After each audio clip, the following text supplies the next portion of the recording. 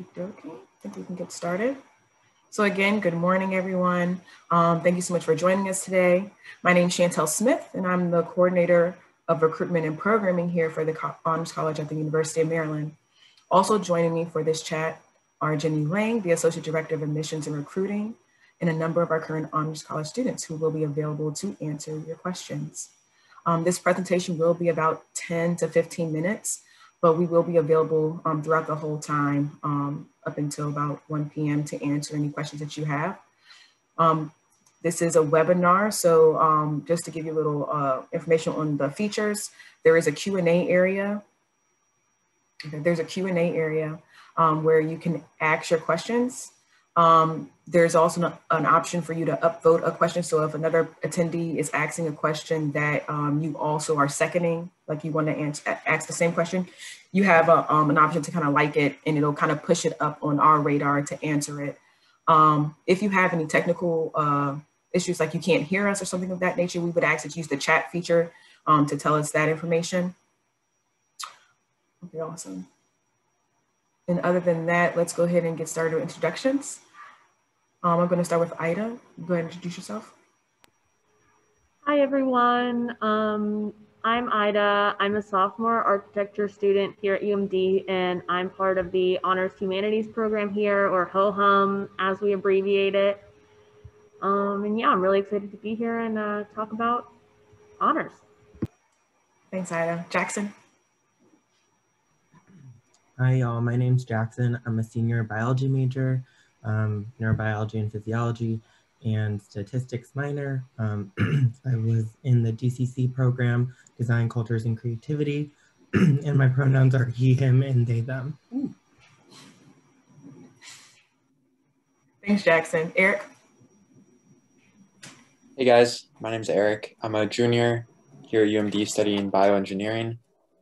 I'm in the Gemstone Honors Program where I'm pretty involved. So if you guys have questions about what Gemstone offers, I can answer that. And yeah, that's about it. Thanks, Eric. Tyler? Hey guys, my name is Tyla. I am a senior chemical engineering major. I also was in the DCC, or Design, Cultures, and Creativity, Living and Learning program. I use she, her pronouns. I think that's everything, yeah. Thanks, Tyler. And last but not least, Radhika. Hi, everyone. I'm Radhika. I am a senior physiology and neurobiology major. I am part of the Integrated Life Sciences, or ILS program, and I am really excited to be here today. Thanks, guys. Okay, so I'm going to go ahead and share my screen and give you guys a brief general introduction to the Honors College. If your students have already seen this probably, so you may have already gotten a glimpse of this. But yeah, continue to ask any questions that you have at this time while we're going through the presentation.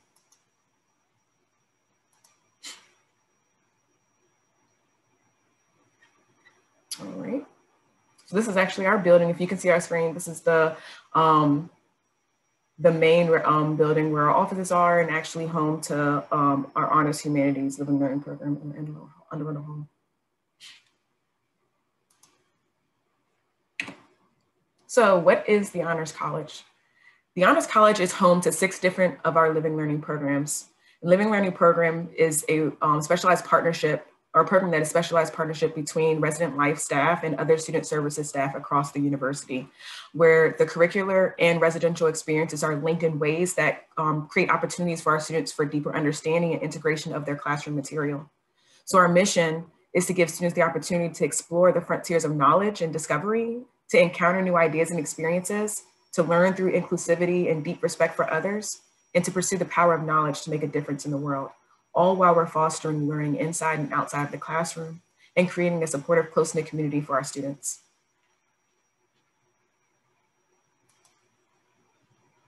So during preferencing, which is underway now for our incoming students, those students have the opportunity to identify which of the living learning programs they prefer. And so I'll kind of go over each one of them very briefly. So Gemstone is a unique multidisciplinary 4-year research program for all students of all majors that are interested in leadership, teamwork, and social impact. These students typically will work in teams of 8 to 12 beginning at the end of their freshman year. and continue throughout their senior year on a research project with the guidance of a dedicated faculty mentor. And we have University Honors, which has a focused but still multidisciplinary curriculum. It's comprised of promising students, dedicated staff, and expert faculty drawn from all backgrounds and disciplines that are united by a shared commitment to leading a life propelled by curiosity. This program is actually our largest living learning program within Honors. Next, we have Design Cultures and Creativity, which explores the roles and impact of design in our societies and creative practices. They are theorists and thinkers who investigate the digital age through designing, analyzing, and creating. And then we have Honors Humanities, where they explore great ideas, great books, and great art, empowering students to find their voices and imagining their future in the changing world. And Integrated Life Sciences actually offers a residential living learning community, like the rest of our programs do, with innovative honors life science courses, facilitated research internship opportunities, and service learning experiences that are designed to launch the careers of outstanding students exploring all aspects of life sciences. And last but not least, we have our advanced cybersecurity experience for students, where they develop successful forward thinker cyber leaders who create a safer world by embracing both the technical and non-technical aspects of cyber.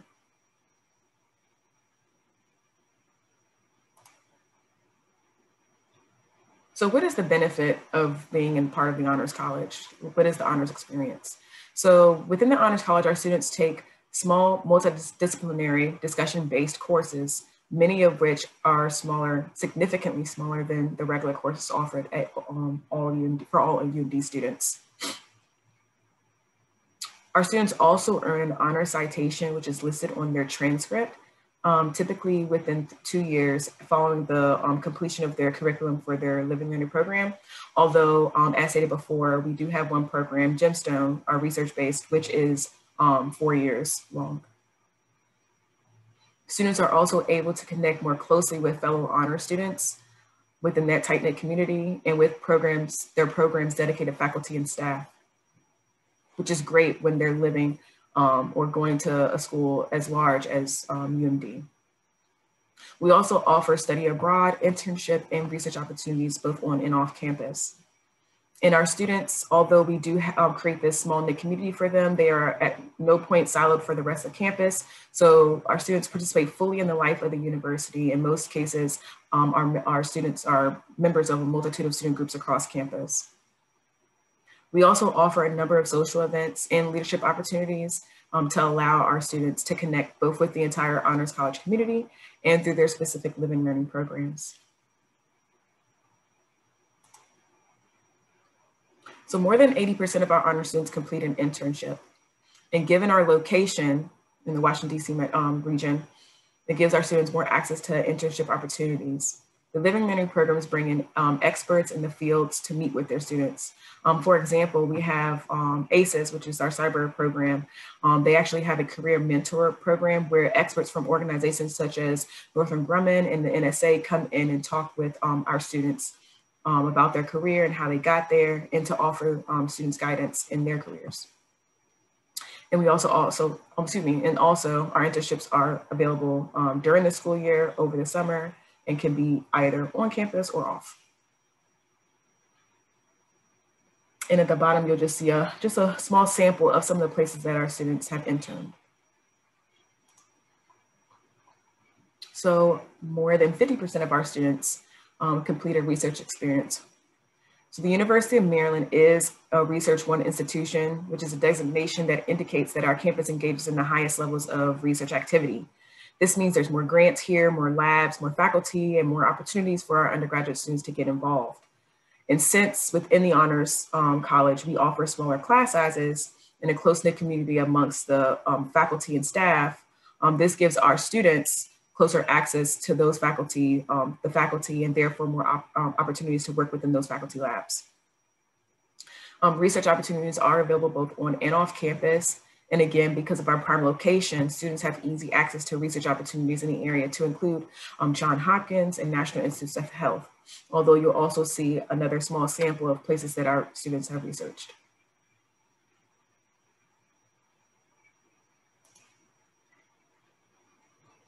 So many of our students, about more than 30% of them, complete a study abroad experience.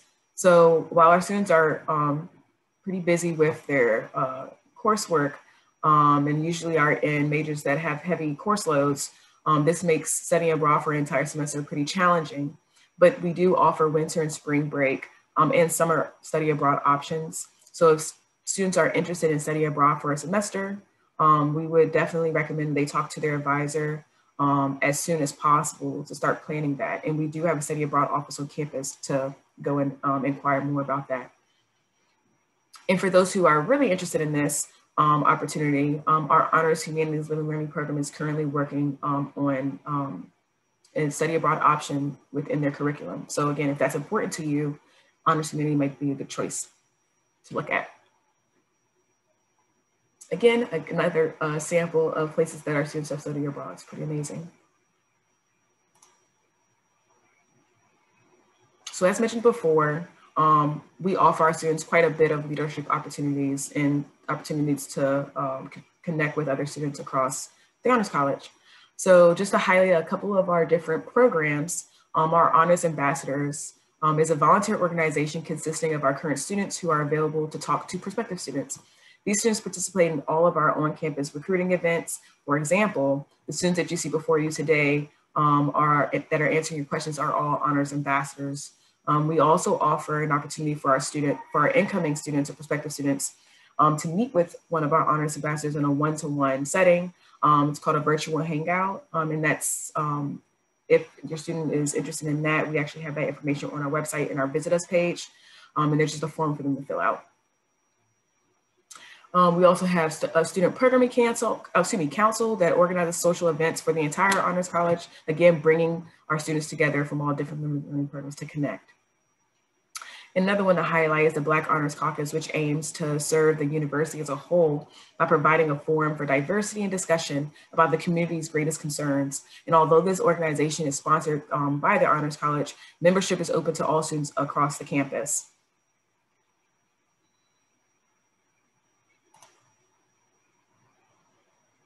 So once our students are here, we do have a scholarship office on campus to help connect them with scholarships that fit their goals and skills.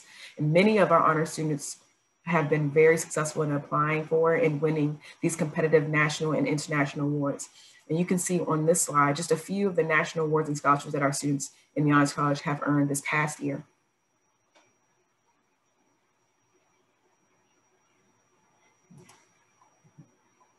So after graduation, 68% of our Honors College students have a job lined up, which is pretty fantastic. And about 25% of them plan to attend graduate school following their undergrad career. Some students even went on to volunteer opportunities like the AmeriCorps and the Peace Corps.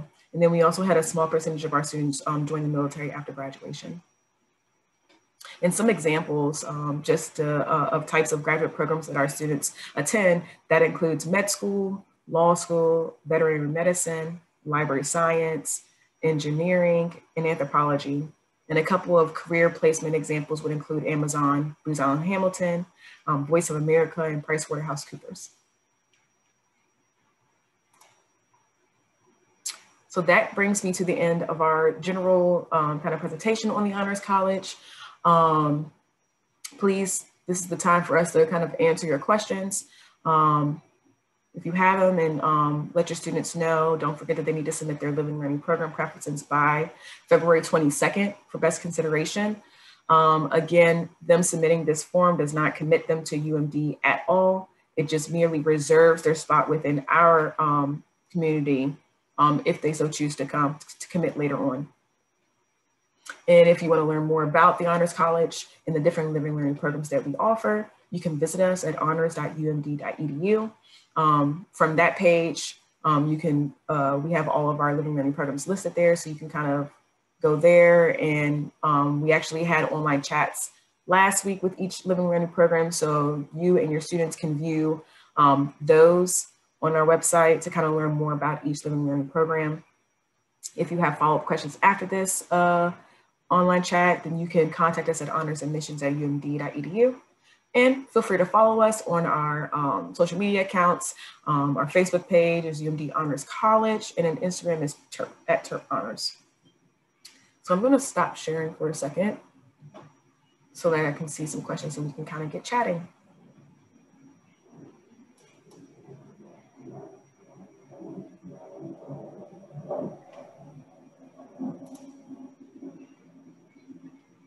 Okay, awesome. So first question for Jackson, would you advise choosing an honors program? Oops, where did it go? I think I got it also. It's basically, would you suggest choosing an honors program that aligns with your major, and how does that affect internships? So personally, I did not choose an LLP that directly aligns with my major. I'm a biology major, so the alignment would probably be integrated life sciences, which Radhika can speak more to. But DCC, Design, Culture, and Creativity, was kind of more social justice oriented, design, problem solving, critical thinking, that type of stuff. And I would say it was super beneficial for me to have an interdisciplinary learning environment. And it actually might have helped me get more internships because it allowed me to think in a different direction as well as explore different paths that I wasn't originally thinking. So yes, you can 100% go to living and learning programs that do align more with your major, but I wouldn't say it's any more beneficial in any type of way. Thank you, Jackson. Okay, so next question. And this is for Radhika. So basically they're confirming, so joining the Honors College, you have to pick one of the areas, pick one of our living learning programs. You don't pick one, you'll preference it on the form. It'll just kind of tell you which ones you prefer at the top. So if picking ILS, how does that work? Online mention is a 2-year program starting the sophomore year. So what do you do as a freshman and senior? Go ahead, Radhika. Yeah, so I'll answer this question kind of broadly actually because it applies for more than just ILS. So Gemstone is the 4-year program, and Eric can definitely touch upon that again because he is in Gemstone. But the other programs are kind of designed to be completed within 2 years. So most people will receive their Honors College citation the fall of their junior year because they will have completed all the honors courses for their respective living and learning program, their first 4 semesters in college. So that being said, after you graduate from your LLP, you are still very much welcome to attend the living and learning programming. There's often social programming, there might be mentorship programs, and you're very, very much welcome to go to the advisors. The advisors is definitely one of the big thing that I think draws a lot of people to the Honors College because you meet these people your freshman year and they'll kind of continue to monitor your progress and help and grow whatever your professional aspirations are up until your graduation. So ILS definitely falls into that. And so as a junior and senior, you'll have technically finished the ILS course sequence, but you can still always go back for advising or whatnot. And that's something that applies to the other 2-year programs as well. So DCC, ACES, HOHUM, all of those. Perfect. Thanks, Radhika. Also, I know you're also a TA, so maybe you can answer this question. Are any of the Honors College classes taught by TAs? Yeah, so not really. They're all taught by professors. Some of them might have discussion sections that are maybe facilitated by a TA, but the courses are strictly usually taught by professors. Thank you. So the next question is, I've heard various things as to the safety of the surrounding town of College Park. Can you comment on that? Ida? Yeah, so I definitely understand your concern about the safety of College Park. It's understandable that you'd be concerned, but I have never felt unsafe here at UMD. The campus is very safe. You have lots of those emergency blue light buttons, which I've never had to use or known anybody that had to use them, but they are there. And we have campus police as well as the Prince George's County Police Department. While I would say be smart and don't walk around in the middle of the night alone, you should be okay. Just if you're using common sense and safety, you should be safe. I've always felt very safe here, and there's lots of support. There's also Night Ride, which you can call at any time if you feel unsafe, and they will drive you home, no questions asked, I think. So like if you just are feeling unsafe, or if you feel that you cannot make it home safely because you are somehow either inebriated or something, they will not hassle you or anything. They're just there to help you feel safe and get home safe. Thanks, Ida. So next question is, and anyone can jump in on this one, is it, do you think that it is difficult for international students to get an internship from a student's perspective? Would anyone want to comment or know anything about that?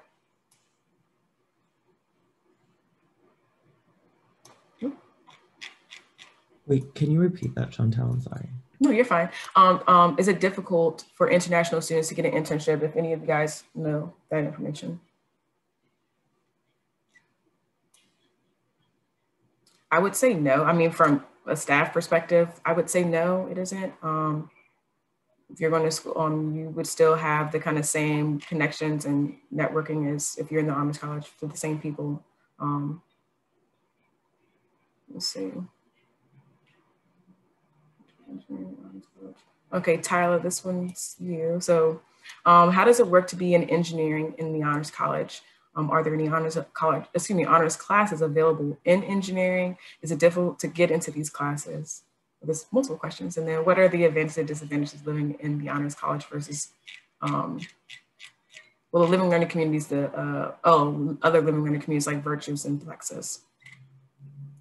Yeah, so being engineering in the Honors College, I think a lot of people are scared that it's going to be too much work, but as we've kind of mentioned a couple times already, your honors courses typically fulfill your gen ed requirements, so it's a great way to get those out of the way.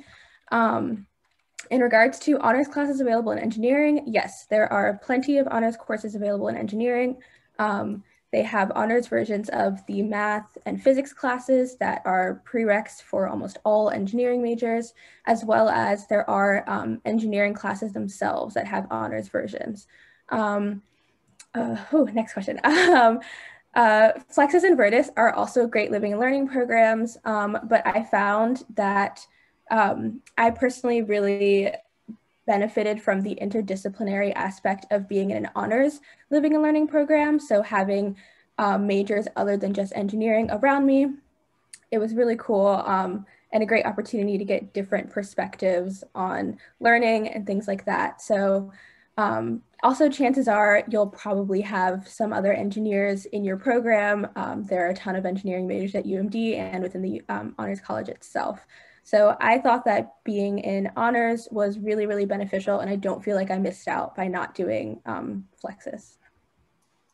Thanks, Tyler. So one reminder, if you have questions, if you could put them in the Q&A section. I think some are coming through chat, but the chat area should only be for technical issues. So our panelists can see all of the questions. Please put them in the Q&A area.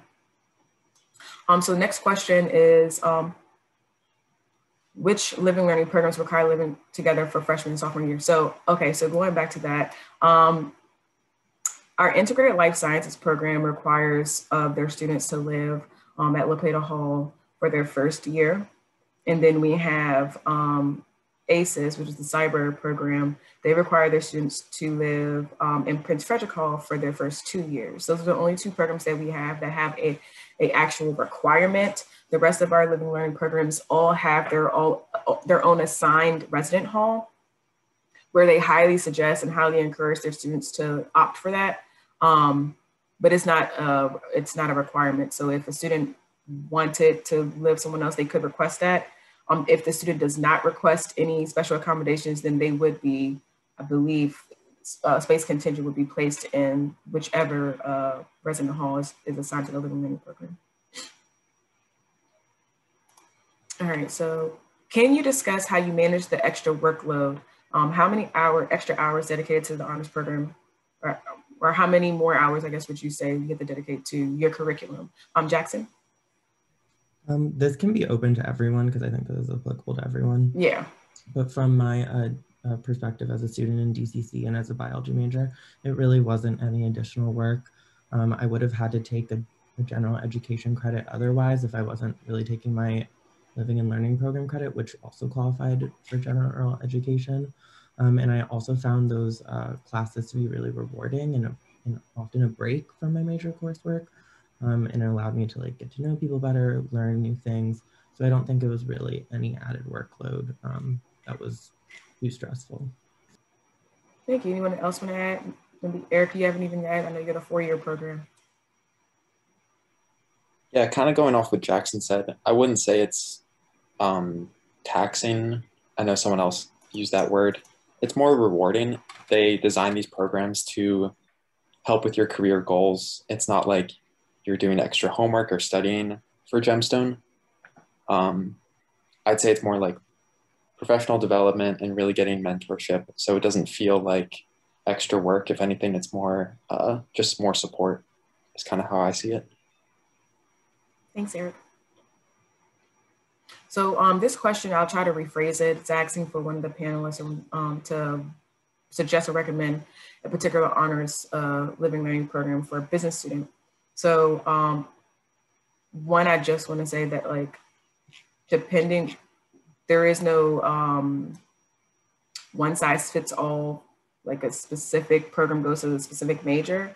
But from the student perspective, if one of you or two of you guys could kind of add on to that as far as like, what advice would you give an incoming student when they're, I guess, looking at selecting living learning programs? My advice would be to focus more on where you think you fit in than what you think fits with your major, because the purpose of the Honors College is to expand upon what you're doing already in college. And so if you think that you're a biology major and you think that you're going to be the happiest in ILS doing biology related things at honors, then do that. But if you're a biology major and you think you're going to be the happiest in ACES, where you can learn cool stuff about cybersecurity, do that. It's really about finding the place where you fit best and where you can build a community and really take advantage of the resources that are within that program. Thank you. Let's see. This might go back to Utah. So for engineering students, is there a class you can take as a freshman that would help you decide which engineering major? So I guess which specialization? Oh, yeah, I was actually, oh, sorry. Okay. I was actually just typing out a response, so I'll just say what I was typing.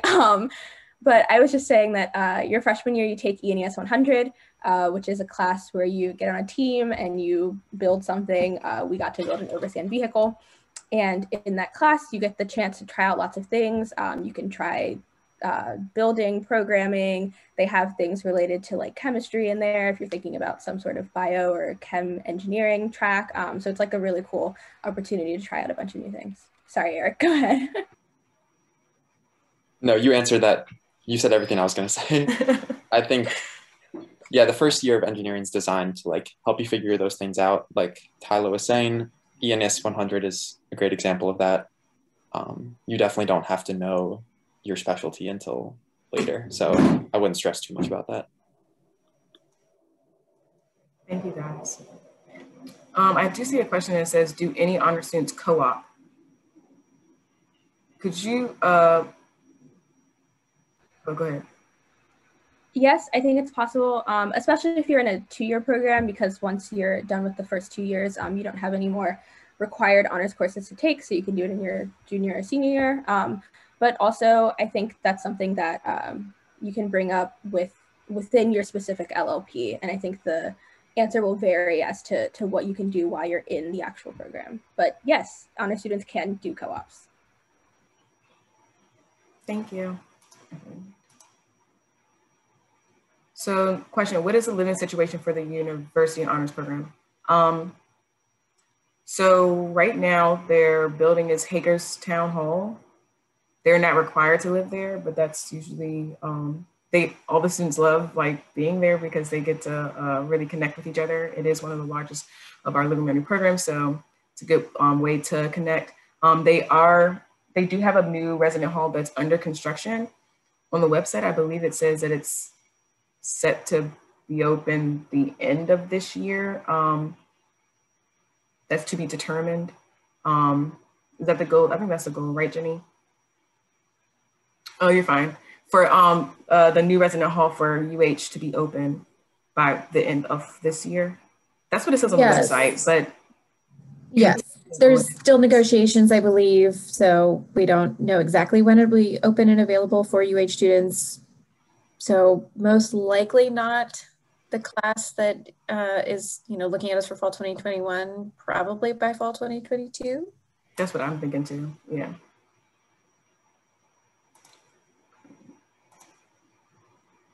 Oh, okay, so this extra for Ida. Okay, so Ida, what has been your favorite honors humanities class so far? So my favorite ho-hum class, honors humanities, has been this dance ethnography class that I took last semester, which was very interesting to take over Zoom.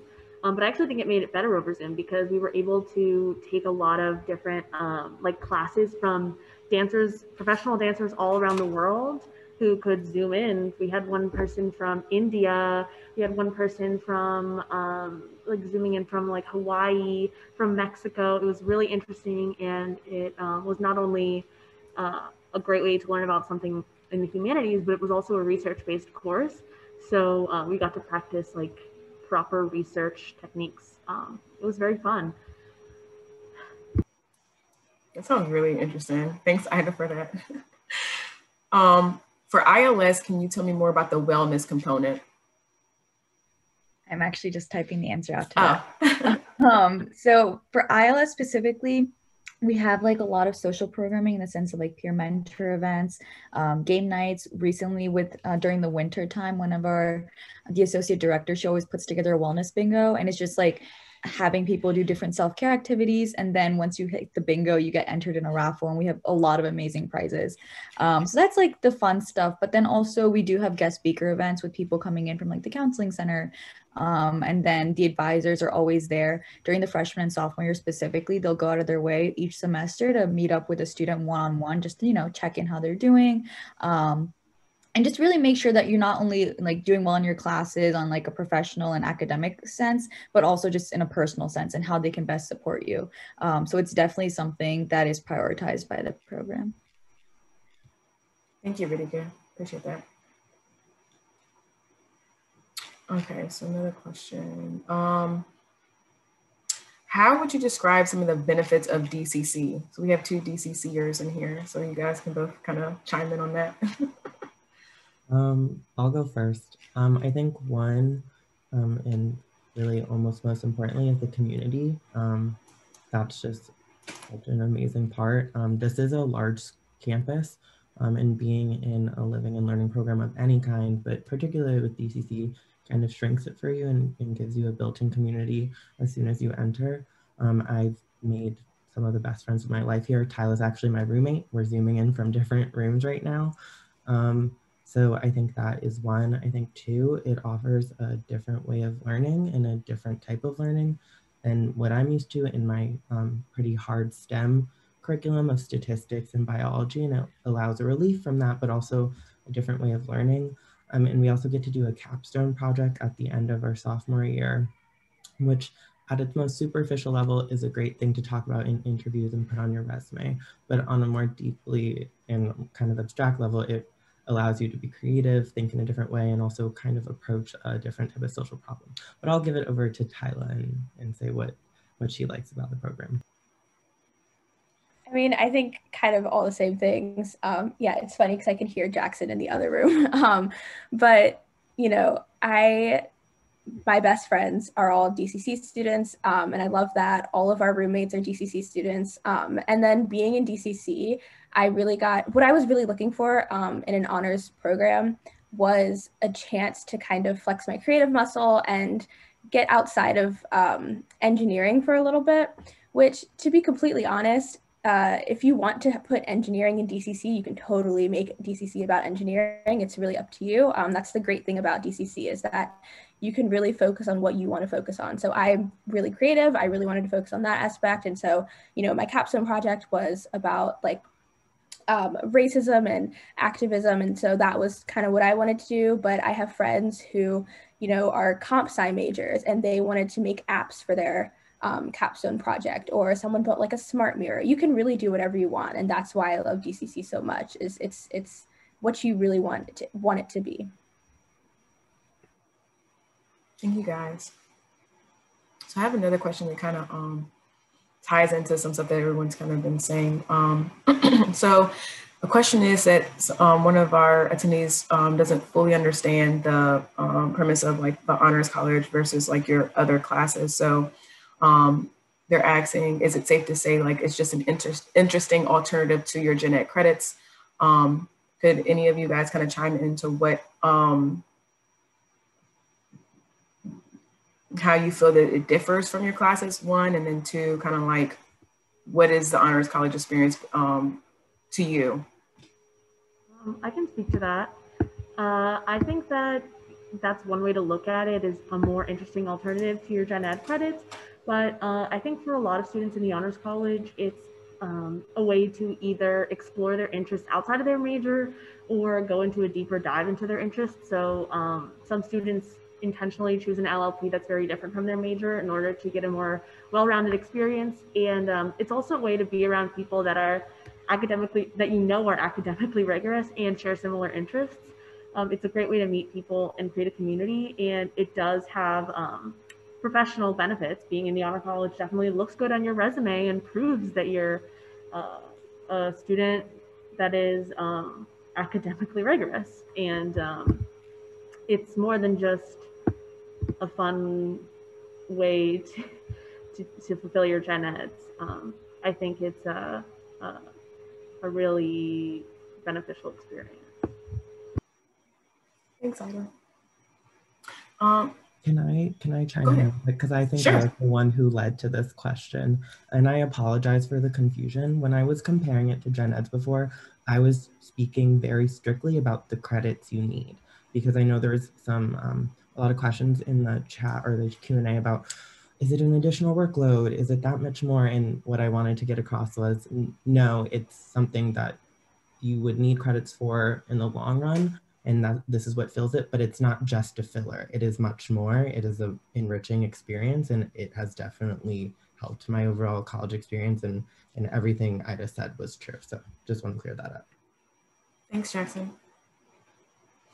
So next question, excuse me, we've actually got this before. So how would you as a student distinguish, well, number one, departmental honors is different from the honors college. That's number one, two different things. But distinguishing the two differences, the honors college versus departmental honors. And then as far as them being different, let me see, does being an ILS or GEMS help with, say, a biology honors program? So I know, Jackson, you're biology, correct? Still biology, and then Radhika. Could y'all speak on that? Yeah, so as you said, Chantel, departmental honors is distinct from an honors program. That being said, there is an attempt more recently to try to kind of integrate them a little bit more.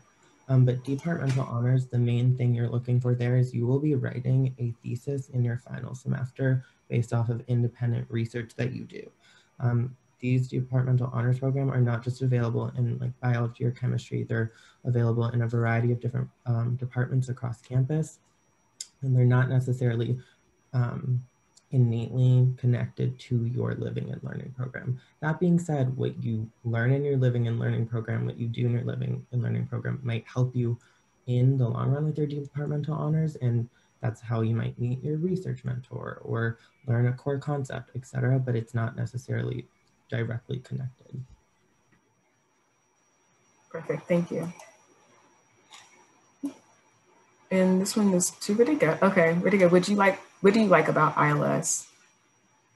Yeah, so like a couple of the other panelists were saying, when it comes to choosing your honors program, I think like the student really has to decide, do you want something that's going to closely align with your major and what you're studying academically, or do you want something that's more going to like diversify the honors college experience?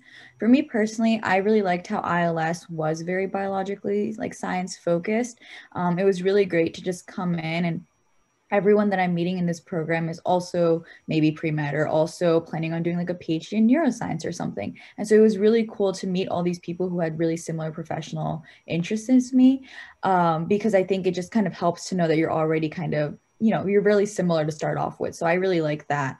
And so I think that community that ILS kind of gave me coming in, and then the chance to just grow that community, was really big and important to me. That being said, I feel like all of the LLPs have their distinct communities, you know, so just because you go with biology, you go with ILS, that doesn't mean you're going to miss out on something. Rather, it's just going to add to your experience if you're in a different LLP. So I think, again, it really comes down to what the student wants. I liked how when I was coming in, my AP bio credits, my AP Chem credits, like right away, I was coming into a bio sequence that would start off with sophomore year level classes. And I was taking honors versions of those classes with faculty that are also my advisors. So I kind of like that pairing of it. And more than just the academics to it, ILS also has a research component. It also has a service component. And like that also kind of aligned with what I wanted to get out of my college experience. So I think just kind of looking at all those pieces coming together, that's what helped me decide ILS. But again, I want to stress, just because you're pre-med doesn't mean you have to do ILS. Like I've found so many pre-med friends across all the different LLPs. So I want to stress that it's not like you have to do ILS just because you're pre-med or something.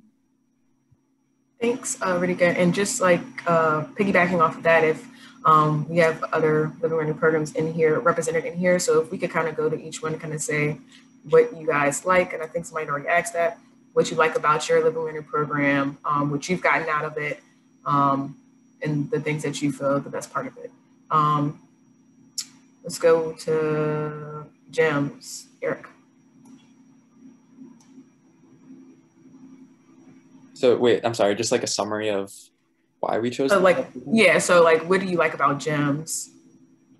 Yeah, sure. So I would say coming into college, I chose GEMS because I was interested in research from the beginning, like as a career path. And I knew that Gemstone would help me decide if I liked research. But similar to what Radhika was saying, I found like so much more in Gemstone than just the professional development. Just like having the community that was smaller, having that at UMD was like really influential, and just like the mentorship. I gained like so many things out of Gemstone that I wasn't expecting. So I think it's just having that community that, like, although yes, I did gain a lot professionally from Gemstone, I figured out like what kind of research I'm interested in, like what kind of pre-health field I may be interested in. It's like less about which program you're in and more about like how much you put into it, because there's so many, each LLP has its own like great mentorship program. You really can't go wrong in like deciding where to go. Thanks, Eric. For DCC, you want to chime on that? I think something that Eric mentioned was like mentorship. I think that's something that's really cool. And, you know, like you said, every program has its own community, has its own like mentorship thing going on. So in DCC, we have our two directors, Dr. Farman and Dr. Liu, and they're amazing. And so, you know, I think one of my favorite parts about DCC is that coming in my first semester freshman year, I was already forming really close personal relationships with faculty members, which was great, especially when it came to applying for internships. And even now when I'm applying to grad school, and I've been, you know, out of DCC for 2 years, but they're still writing me recommendation letters for grad school because we were able to form that bond in those 2 years. And that's something that's so valuable. And of course that exists in all of the LLPs, but that was one of my favorite things about DCC, aside from the community and the classes and all that other stuff. Thanks, Jackson, you want to add anything? You gloated about DCC a lot, but I think yeah, it's unfair. There's two of us. I think also the diversity in the atmosphere was a really big part of it. If we didn't already mention that, I think it comes from our directors. They're very inclusive and very open and foster a really like beautiful, comfortable environment for each individual to thrive. And it goes out to all the students who are admitted in the program as well. So I think that's a really special part. But I think that can be found everywhere you go. So thank you. And then Ho-Hum, or Honors Humanities, Ida.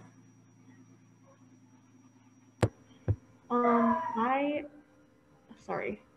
One second, I'm trying to read the question again. So that I can... Oh, it went away. So the question is, like, what do you like about honors humanities? Like, why was that the fit for you? Yeah, so I was, when I was ranking, trying to choose between honors humanities and DCC, because I'm an architecture major and DCC seems to align better. I saw a lot of people in the chat talking about, oh, which LLP would align best with my major. And like the reason I chose ho-hum is because I'm very interested in art, and I was interested in getting a liberal arts sort of education, and that wasn't going to really happen with my major, which is pretty rigorously already planned out in terms of coursework. Not much wiggle room there. So I chose ho-hum because I wanted to expand my education and kind of move away from what was kind of matching with my major. And I've definitely experienced that. I've met a lot of interesting people. We've gone to museums. We've had, you know, philosophical discussions. You know, like we read Aristotle and talk about it, which is not something I ever thought I would be able to do. Just like in terms of understanding that type of thing. And it's been a really great, rewarding experience. And I think that it's really taught me a different way to like look at the world and the humanities and art and literature. Thanks, Anna. Thank you all. So next question is, do we have many athletes within honors? And does being an athlete impact your ability to participate in any of the learning programs? We do have athletes within the honors program. From what I know, it does not impact anything as far as your participation within your living learning programs. They're, like you said, they're classes, but then they're also the living aspect. I will say this, actually, let me point this out. If you are, I know some athletes have to live with their team, like in a specific resident hall. If that is the case, then you would have to rethink yourself if you're looking at either integrated life sciences or our ACES program, since they do have their own requirements. Other than that, there should not be anything else holding me back from participating in any of the living learning programs. Okay, so is there an option? I've actually seen this a couple of times about transferring between living learning programs. There is an option to transfer. There's a whole policy and a procedure in place to transfer. However, a couple of things to note about that is that you have to apply to transfer. So it's not a guarantee that you would get into the program that you're trying to get into. Also, any courses that you've taken in your current program will be pretty much null and void as far as transferring it to the new living learning program, because they have their own curriculum. And then also you'd be starting that new curriculum with the incoming freshman class. So for example, if I was in ILS and then I took a whole year about like ILS classes, and then next year I decide I want to go into honors humanities, my credits would still count for my degree, you know, however it was applied. However, I would have to then take the honors humanities courses, starting with the freshman class that just came in and was accepted with them, to start that curriculum before I can get the honor citation. Did any students want to add to that explanation of that? Okay. Is there a community, I like listening to this discussion. Is there a community that has many musicians? I'm into the arts, so go ahead, somebody speak on that. So I don't know what it is, but for some reason, like the majority of people in DCC play instruments, or maybe not the majority, but a very large number of students in DCC play instruments. And don't let that scare you. You do not need to play an instrument to join DCC. But we had a lot of musicians. And so what we would do a lot of the time is we'd all get into one person's room or in the lounge, and anyone who had an instrument would bring their instrument. Anyone who didn't would bring their voice, and we'd just have jam sessions, and we'd sit in there, play music, sing along with songs and things like that. It was a really fun time. And yeah. There's also a lot of musicians in ho-hum, and we actually have a piano in the basement of Anne Arundel. So every now and then, like someone will sit down, play the piano, and it'll be just a fun time. Thanks, guys. That's just another beauty about just being a part of the Honors College. Like you have so many different students coming from different backgrounds and perspectives, and they're all coming into the small community and being able to thrive and share that with others. It's amazing.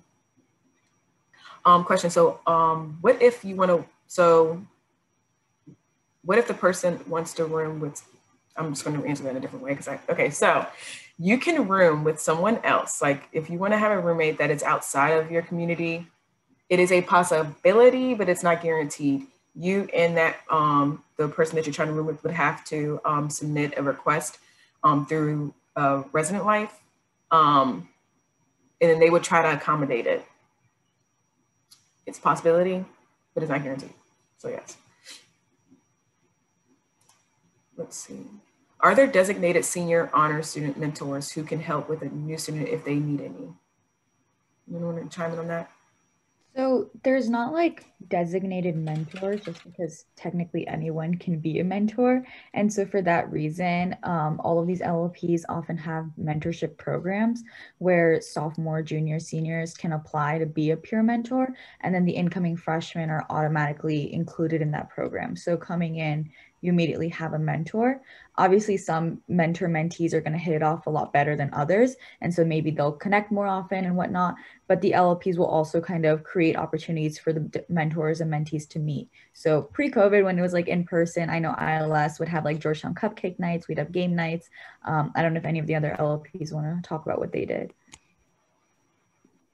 I can speak on Gemstone's experience. It has something very similar where, again, it's maybe like a less formal mentorship program where upperclassmen sign up and every freshman is assigned a mentor. But we also have an alumni program, which I think personally has been like really influential because a lot of recent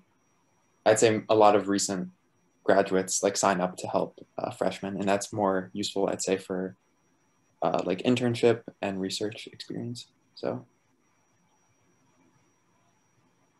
yeah, we have a big little program. Sorry, I was say just to add on. Yeah, we have a big little program in DCC. So sophomores are paired with the freshmen, and they do fun activities. Like I know we did a scavenger hunt, and then also before the first day of classes, the sophomores will walk their littles around campus and show them where their classes are, so they won't be lost on the first day.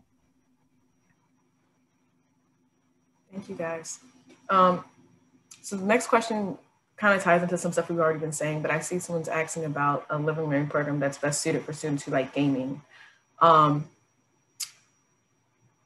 would, from my perspective, and you guys can chime in, but I feel like a lot of students probably do gaming just anyways, especially the new generation. But so I think that that's kind of across the board in all of our living learning programs. But again, that's my perspective. If any students want to add to that, go ahead. I will say, I agree that gaming is ubiquitous across the campus in general.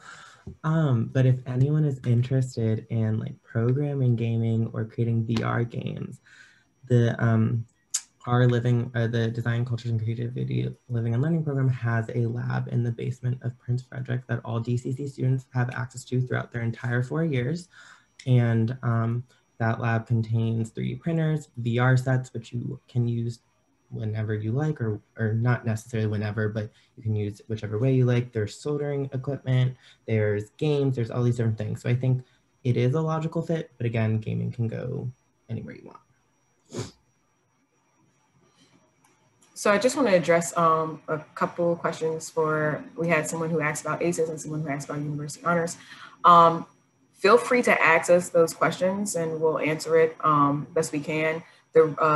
We do not have a student right now that is here from ACES or University Honors, but again, we're pretty versed in the different programs. So if you have any specific questions, go ahead and ask them. We'll answer it to the best of our abilities. If not, we'll point you to the right direction. Can I accidentally deleted your question that I meant to respond to. Okay. But a couple of questions came in about roommates, and just to answer that, finding a roommate, there's something called Room Sync, I think that's what it's called, that you can use your freshman year or before your freshman year. It's kind of like Facebook, but for roommates. You can find a roommate on there. You can also choose to have a random roommate. That's what I did my freshman year. She's still my roommate 4 years later. Or you can look on Facebook. A lot of times, like the different honors programs will make their own Facebook groups. You can look there. You can look on like social media, things like that. So there are a lot of different avenues for you to find a roommate. And to clarify, if you do go random, you'll be assigned to someone in your LLP. It's not going to be like a person from a different LLP or a non-honor student if you decide to go random. And again, I think we already talked about this, but if you do find a roommate, like through Facebook or whatever, it's best to try to find one within your LLP because you're much more likely to get a roommate that you request if they're in your LLP than if you have to like bring them in externally. So yeah. Can I jump in here? And I'm going to put Jackson on the spot a little bit because he offered to answer questions about ACEs. And if you don't know the answer, that's fine. Anyone else can also answer, but you said it. So there was a question about ACEs and when do internships start?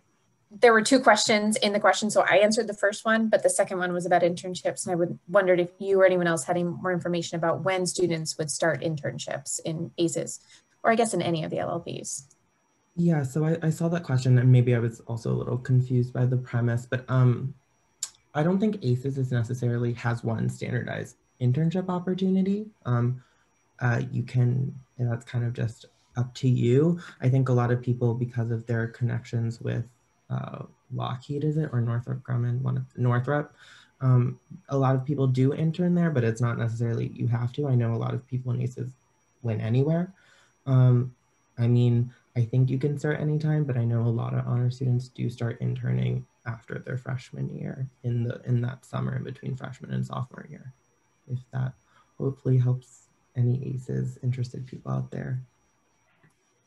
Also, can I answer the there's a question about UH that we got in the chat that I wanted to clarify. And basically it said that is university honors the LLP that students choose if there is nothing left to choose. No, it is not. I know plenty of people who preference university honors first or second. They gladly wanted to go there. They wanted to go there for reasons of flexibility, of getting a breadth of knowledge, for having maybe a little bit larger environment. They didn't think the other programs, they might have been too restrictive, et cetera, et cetera. So I don't think it is the last ditch choice by any means. And anyone who picks that program should not feel that way. Thank you, Jackson. Yeah, and just to add a little bit more on that, since we don't have someone to speak on UH. Yeah, so UH is has a new curriculum as of this past fall.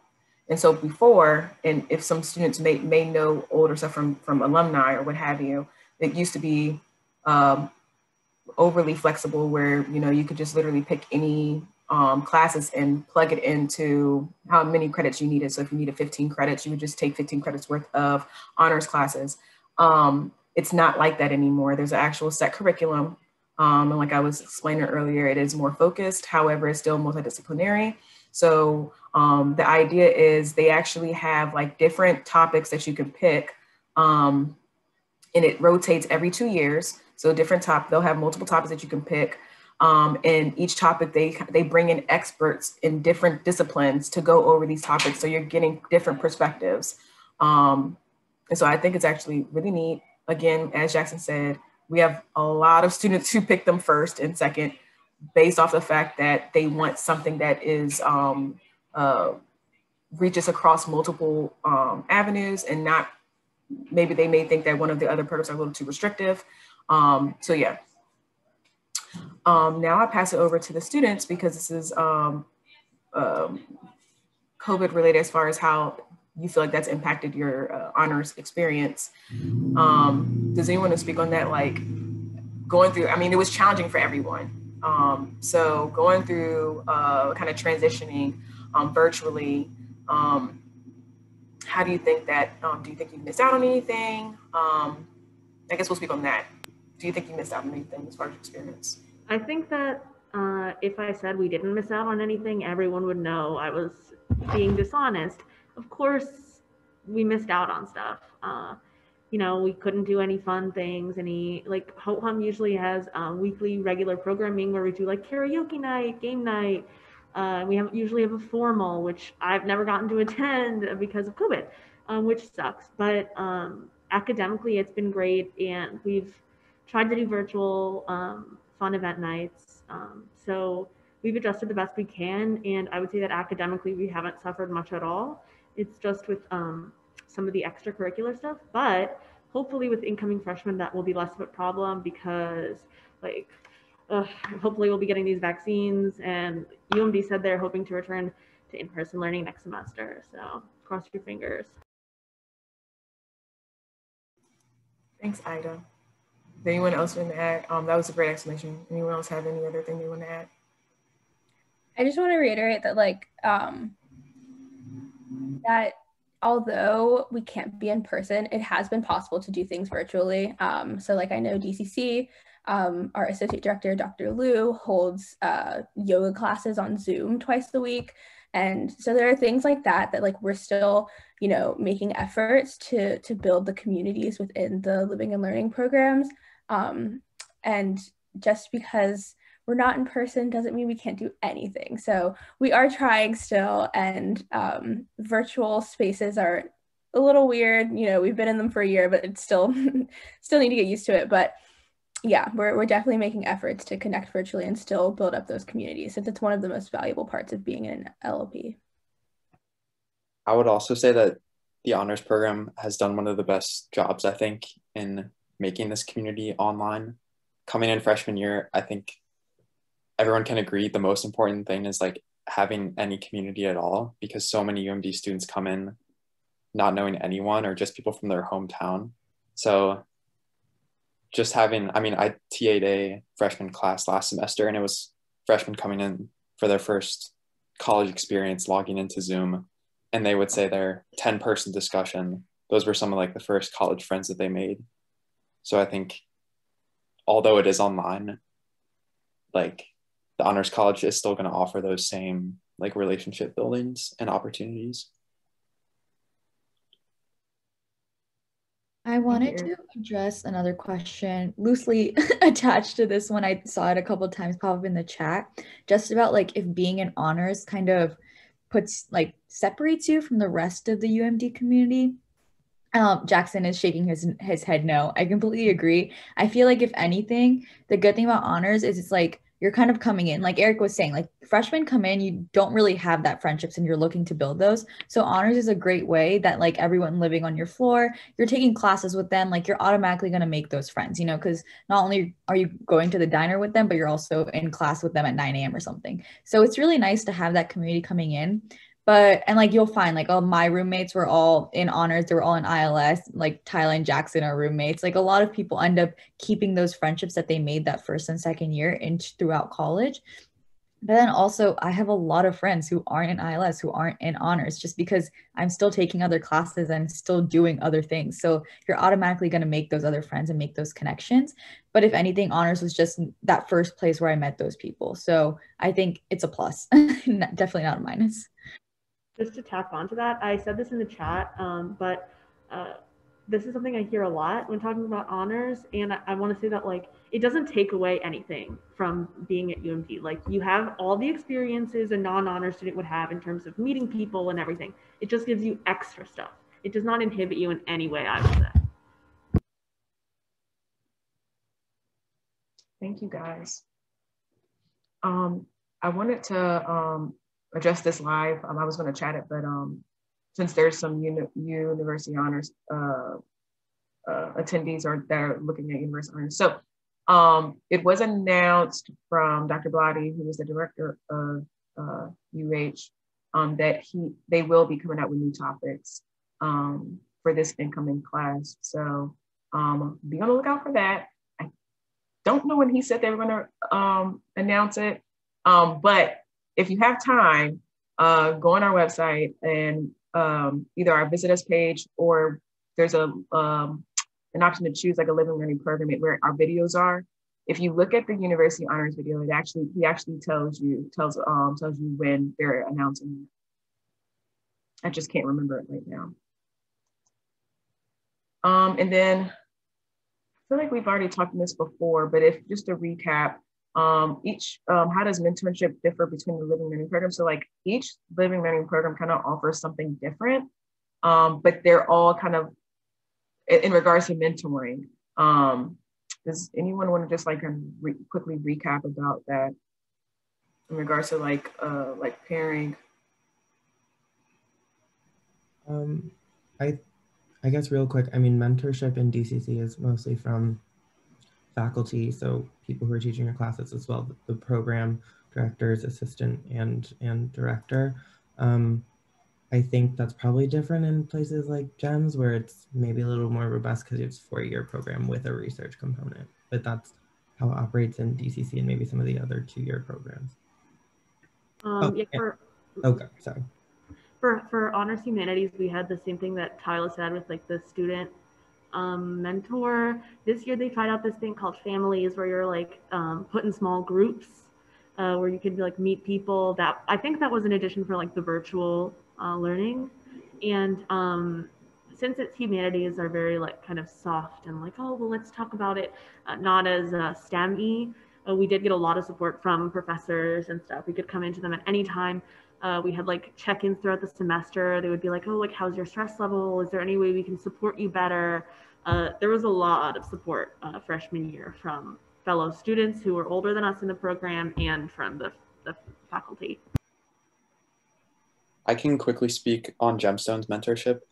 Like Jackson was saying, because it is a 4-year program, you are connected to your mentor all 4 years. So I've been with my mentor since freshman year. And I think for me, it's really valuable to have someone see you grow like all 4 years. They really get to know you on like a much deeper level. And like separately to that, we have the alumni program, which I spoke about earlier, but just briefly, it's like recent alumni graduates of the Gemstone program who like can connect with current students and give them internship and just like different career advice. So I'd say that's also very helpful. Thank you guys. Jenny, did you want to answer this question aloud? Okay. Yeah, I just want to clarify. There's a question about since honors has dedicated housing, does the student still need to submit a separate application for on-campus housing? The answer is yes. The reason is that Res Life actually makes the housing assignments, and if they do not have an application from you, they cannot assign you to housing. So they will know which students are honors and which living learning programs the students are in, but Res Life actually makes the assignment. So if a student wants to be in, for instance, ACES, which requires students to live in that housing, and they do not submit a housing assignment, they will be moved out of ACES. We'll find another spot for them in honors, but they will not be in ACES. So students must submit the housing application for on-campus housing by May 1st. Thank you. Next question. Do you have to be artistic? I feel like we get this a lot too. Do you have to be artistic or really creative to be in DCC? Yeah, this is a question that a lot of people ask, I guess because creativity is in our name. And I think one of the biggest things about DCC is that creativity does not just mean artistic ability. And we stress that so much, that creativity comes in like many different forms. So no, you don't have to be artistic to be in DCC. You don't have to be traditionally creative to be in DCC. And that's what DCC is all about, is helping you figure out what creativity means to you and how you can use your skills in a creative way. So yeah. And if I add on, that question was the very question I was asking myself when I was applying or preferencing. And it was the reason, like my parents were like, you should apply. And I was like, I don't think I'm creative enough. I don't think I can do it. I think everyone there is gonna be so crazy impressive. There is none of that creative elitism. As Tyler's referencing, like creativity takes any and all forms, what it means to you. And that's kind of what you learn to cultivate in DCC. So no, you do not have to be standardly artsy or creative to be in DCC. Thank you guys. And even just to piggyback off of what you guys said, Dr. Jason Farmer, who's the director of DCC, actually explicitly said, and you can go to the video on our website just to hear what he said, but DCC is a place where he likes to say it's people from all walks of life that don't have one specific interest. It's one thing he likes to stress a lot. He's like, if you have a set goal for like restrictive, narrow path somewhere, you just want to go here, that's fine. DCC may not be for you. He really stresses the fact that it's people coming like that have 10 million interests, and they're using all of that. I guess that's the creative side. You have so many different interests, and you don't kind of put yourself in a box. Yeah. Someone mentioned one could be an ILS in Quest. What exactly is Quest and how does it integrate with ILS? Go ahead, Ritika. Yeah, I'm about to submit the question, but the answer, basically, I'm going to link the website for Quest. Quest is like a separate program. It's not part of the Honors College, but it's obviously also amazing. I'll link the website, and so whoever's interested can look into that.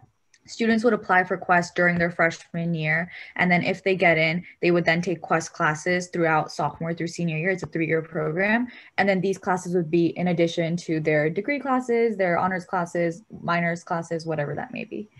So kind of like any other academic program that you're joining, as you join more things, you just have more requirements to fill. Thanks, Radhika. So we have about 15 minutes left.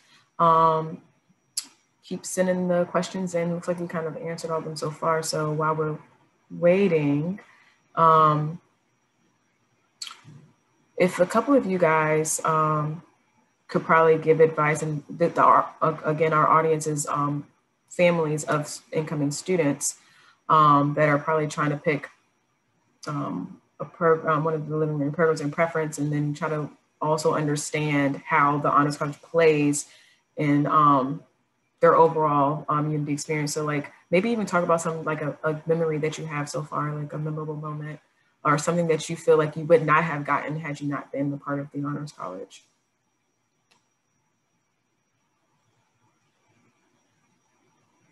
So anyone can jump in.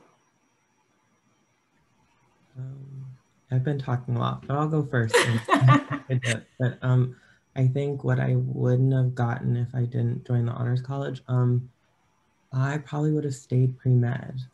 I know that sounds like odd, and it wasn't. I didn't stop because it was necessarily too hard, which it is very rigorous. I stopped because I realized in DCC I did have those billion different interests, and there are other different career paths that encapsulated that. And so if I didn't have this Honors College experience, I wouldn't have tried different things and explored different options. And also, as we all have said, I would not have had the community that I've had here and developed personally the way I did, which I think has been like transformative in a lot of ways. And then finally, professionally, I wouldn't have had, as Tyler referenced earlier, the ability to have built-in recommenders for all different internship, scholarship, graduate school applications that I'm currently applying for or throughout my college career. I wouldn't have had people to help give me some type of guidance when I was confused about processes or like my varying interests. So I think all of those things are why like the Honors College and I guess University of Maryland, because I know that's a question coming up, were kind of the right fit for me and in the long run. I'm glad you just added to that. Yeah, so I was going to say, if anyone wants to answer that, or to the UMD in whole, someone asked about why you chose UMD. I think that the Honors College was a big reason I chose UMD. I was pretty scared about going to such a big university. And with my honors classes, it was a way to like get a chance to actually speak in class and share my opinion and hear the opinions of the people I was in class with. Really helps you get to know people. And what was something I wish I knew before preferencing? I wish I knew more about like what each of the each of the LLPs is like in terms of vibe and coursework. And to get that information, I would recommend going on to each of their websites and looking at the coursework and like the photos. and maybe reaching out to people on Facebook or Instagram who like are in the LLP. I mean, don't harass anyone, but sending a DM couldn't hurt. Like, oh, I'm an incoming student. Could you speak to this? I think that people will be friendly about that. So I definitely recommend doing that. Yeah. Oh, go ahead, Tyler. Oh, I was gonna say, and you also asked in there about like a memory that stands out to us from being in honors. I have a lot, but I think one of my favorite ones is, I kind of alluded to this earlier, but my freshman year, it was first semester, we'd been in Prince Frederick for like maybe a month. So we were still getting to know everyone. And one random night, we just had like a maybe like 2 or 3 hour long jam session in the lounge on our floor. And almost everyone who lived on the floor came out, freshmen and sophomores. And it was just a great like intro to college and a great way to build community. And I think I look back on that memory with such fondness because that was really like you could visibly see there like what the community was and kind of what the atmosphere was and how supportive and like loving and welcoming everyone was. So it's one of my favorite honors memories. I'd also like to add Gemstone has a very similar, I think every program has a similar like welcome event. So I don't really have like one Gemstone memory just because I think almost all my college memories had Gemstone people there. So I don't know, like in many ways, my Gemstone experience is my college experience, but I'd say like the welcome events are just that's like what I remember most just because that's when I first met like a lot of my closest friends. And I know Gemstone specifically it's called like Gems Camp, which is a whole like 3-day program where we go out in the woods and like, I don't know, learn about Gemstone. It's like, it sounds really like interesting, but it's like a really fun time. You can like watch the video on the website. It's like really fun, but that's probably my fondest memory, just like getting to know everyone.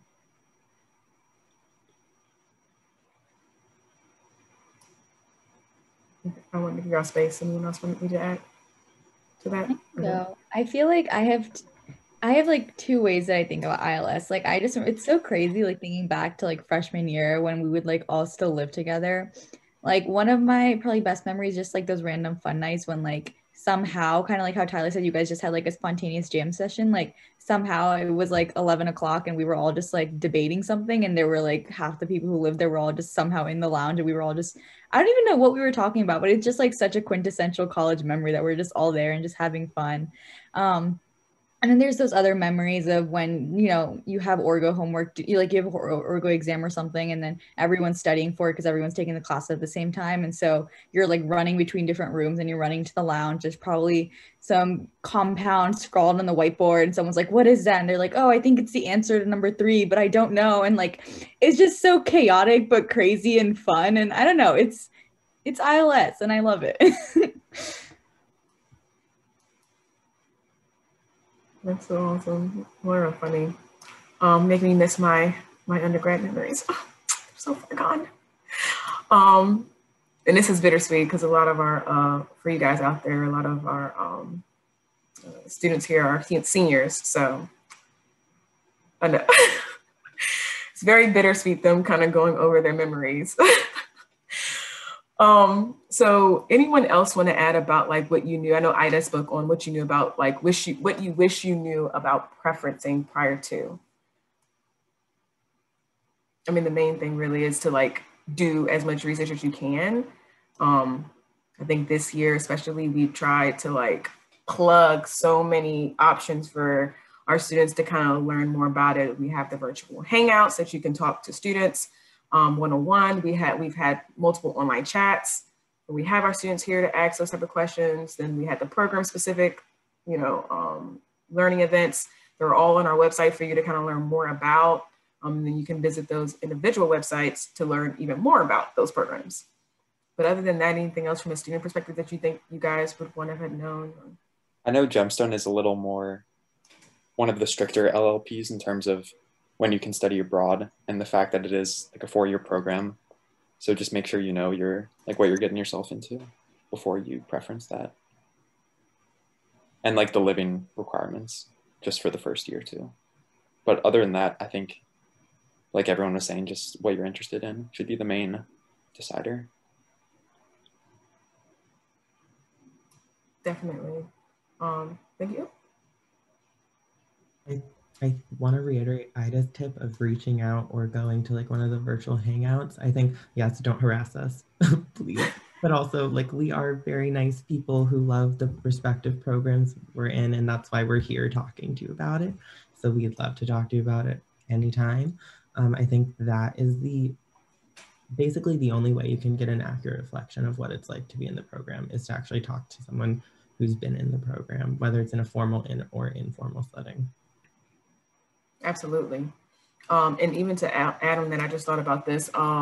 If your students go to our Instagram page at Terp Honors, we have a highlight area where each program has like a student who kind of goes through the experience from that living learning programs perspective. And they've included their contact information in there to be contacted if you have any questions. So that's another quick plug if you want to kind of talk to a student. Let's see. I just want to throw out the virtual hangouts again. If you go to the link that Jenny posted in the chat and there's like links to all of the different office hours and ways to reach out. If you scroll down a little, you'll see the virtual honors hangouts. Those are basically, they used to be in person where, you know, you get to follow a current student, go to their classes and whatnot. With virtual and COVID reasons, we've turned them virtual. And so it's a really great way to just like, if you have a living and learning program in mind, and if you know what you're majoring in, we can pair you up with a student that hopefully lines up pretty similarly, if not exactly like that. And then you can ask specific questions to that student about their experience, you know, why they chose that LLP, how they feel it fits in with their major. That will especially help if you're like trying to figure out if you want an LLP that really complements your major or maybe is a little different and provides you like a different, more diverse course selection. So there's a lot more students in honors than just us panelists, and every student you talk to is going to tell you something more about honors. Absolutely. So use the resources, they're there. Any specific, so do we have, first of all, are any of our, I feel like the majority of you are in-state students, right? Is anybody coming from out of state? No? Okay. So there's a question about any specific advice for out-of-state students and what to expect. I would say this, because I'm sure you want a student's perspective. If, again, hate to keep saying this, but if you go to our Terp, our Instagram page, I know for a fact DCC actually has a highlight of one of our students, Jason, who is out of state. And he goes into depth about his experience as an out-of-state student within his video. So like, I recommend you, and yes, it's for DCC. You don't need to be interested in DCC, but he talks from an out-of-state student perspective. So I recommend you go check out his videos. And he was very thorough with his answers. So go check it out. Jason is our other roommate. So yeah, plug that to infinity. He is great. And he will offer you very valuable insight because he's a meticulous human being. Thank you guys. And then okay, so I guess we can end this. I mean, this is not a positive note, but is there any, the last question came in was kind of a negative one, but it's okay. Is there any, this one says, would there be 1 or 2 reasons why you would not want to be part of the Honors College? I mean, it may not be for everybody. So what would you say, are there any negatives about your, being in this community? I will say, if you don't, if you don't want to kind of extend your education beyond just taking your classes and doing your major and getting done, then don't join honors, because that's the whole point of honors, is it's a supplement to your education. And so if you just want to come in, take your major requirements and leave, then honors is not the place for you. But if you want to really build upon your education and take advantage of your time here, then do join honors. Anyone else want to add on that? I think I don't know if there's negatives, because I don't want to not ever describe anything as negatives. I really just think it's a personal preference thing. So if you're really much, like Tyler said, you just kind of want to go here, do your degree-oriented material and some maybe extracurriculars, but not really necessarily have like another extended part of it, then maybe honors isn't the best for you. Also, maybe some people really just like living in a big college atmosphere, not having it shrunk down and having this community. And that also makes sense. And I completely understand that. I just think from my perspective, there hasn't been any negatives. I really think it has made my experience at the University of Maryland that much better. But I can also see why some people just might not want that type of environment right now. And like speaking from, again, I've been some years since I've been an undergrad, but speaking even from like an older person's perspective, seeing what the Honors College brings for our students, I wish I was a part of a community like this when I went to my university, but we didn't have this type of offering. So even just looking in, I think it's, you know, a great place to just kind of start, especially with this campus being so huge. Again, great things come from being on a, you know, a big campus like UMD. There's so many different opportunities, different people and experiences. But again, just having kind of like a close-knit community, especially for our freshmen coming in and being able to connect more authentically, which is something that we strive for. And then having those close relationships with people, learning from them, getting close relationships off the back with faculty and staff is just great. So, so that is pretty much, oh, thank you guys. That's pretty much the end. I don't see any more questions, so that's awesome that we answered all you guys' questions. However, if you have any more, feel free to email us, again, honorsadmissions@umd.edu. Go to our webpage,